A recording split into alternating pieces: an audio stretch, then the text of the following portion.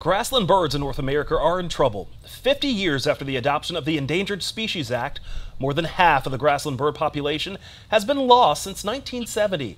That's more than 3 billion birds.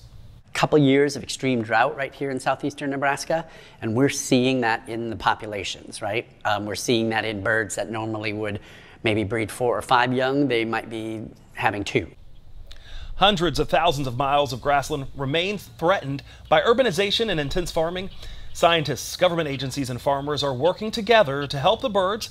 They are tracking the birds, determining their biggest threats, and protecting their environments.